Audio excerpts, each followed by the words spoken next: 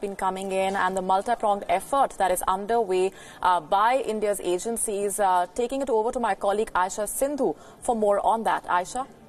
Yes, Molly, India is, of course, in a high state of preparedness as it is gearing up for Cyclone Fani, which is expected to make landfall tomorrow. One of the latest alerts that we have in this respect is the fact that all flights starting from midnight tonight to Bhubaneswar have been cancelled. That's going to be in effect for the next 24 hours. Additionally, the Navy has already put out about 3 ships to sea. Each of these vessels is carrying relief material, medical aid, and any sort of material that is going to be required for rescue and relief efforts. Additionally, the Navy also has aircraft and helicopters on standby. As you mentioned, the NDRF has more than 50 teams already deployed in case of any eventuality. This, of course, mapping the coastline not just along the eastern coast of the country, but as you can see, a cyclonic and wind movement can cause disturbances in other areas as well. So the NDRF not taking any chances at all. Additionally, the Civil Aviation Minister has asked all civilian airlines to be on standby to perform relief and rescue efforts to aid any sort of situation that might arise from Fani. They've been asked to pitch in, so to speak. So that is really speaking the latest in terms of how India is gearing up for Cyclone Fani. Like I mentioned, it is expected to make landfall in the state of Odisha tomorrow. All right, and we will, of course, keep a close eye on the latest coming in on that front. Aisha, thanks very much for the moment.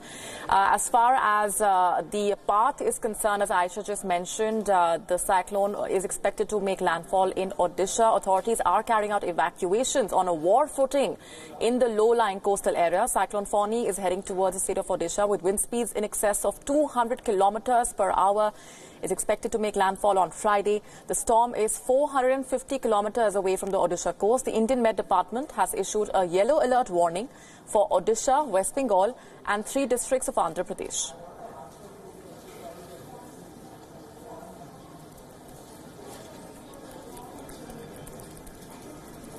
It is likely to move north-northeastward further and cross Odisha coast between Gopalpur and Chandbali around Puri on 3rd May afternoon.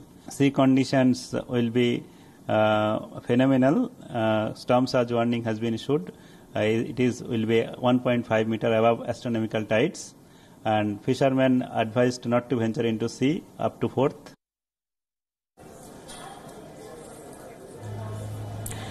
Officials have shut down operations at 2 major ports on the eastern coast. Thousands of rescuers are helping people evacuate from the low-lying areas. The NDRF battalions of South and Northeast India have been deployed for any emergency. The NDRF has deployed 28 teams in Odisha, 12 in Andhra Pradesh and 6 teams in West Bengal for relief and rescue work. Over 30 additional teams are on standby with boats, tree cutters, telecom equipment. 81 trains travelling to and from coastal cities have also been cancelled. Meanwhile, Prime Minister Narendra Modi chaired a high-level meeting to review the preparedness levels. The meeting was attended by several high-level officials. The Prime Minister was briefed on the likely path of the cyclone and the ongoing precautionary measures.